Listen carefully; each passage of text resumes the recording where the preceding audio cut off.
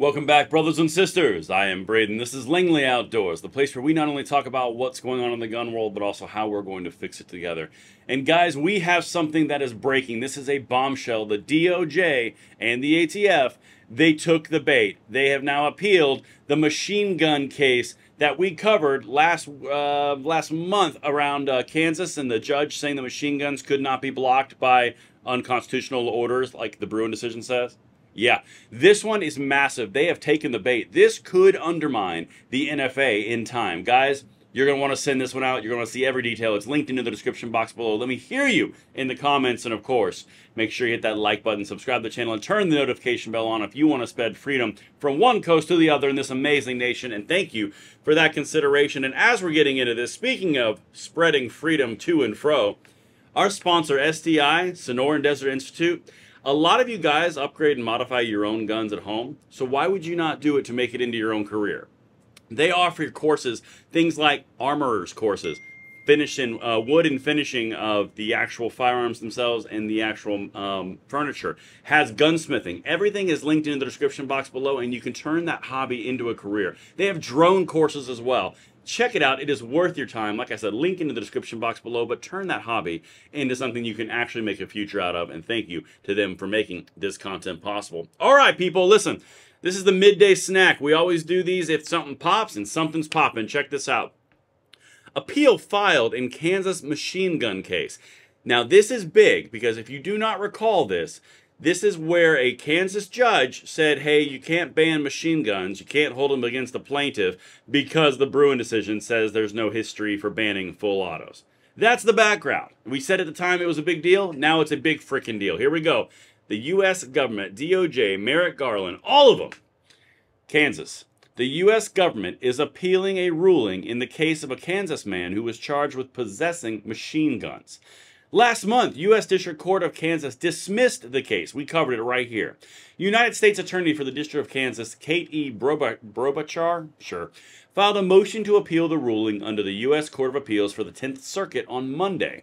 The action came 6 days prior to the 30-day appeal window. So they were running out of time to appeal it, and it was either going to be fixed as precedent or they were going to appeal it to a higher court.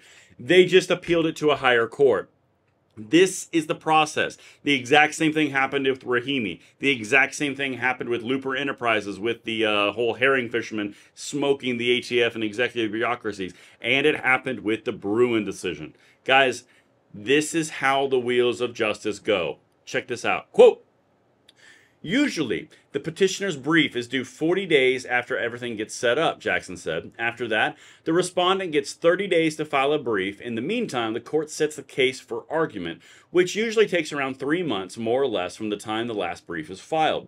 According to Jackson, the appeal process could take 5 to 6 months, but could take longer or shorter. He said the 10th Circuit has the fastest resolution time of all federal courts, but wasn't expecting movement anytime soon.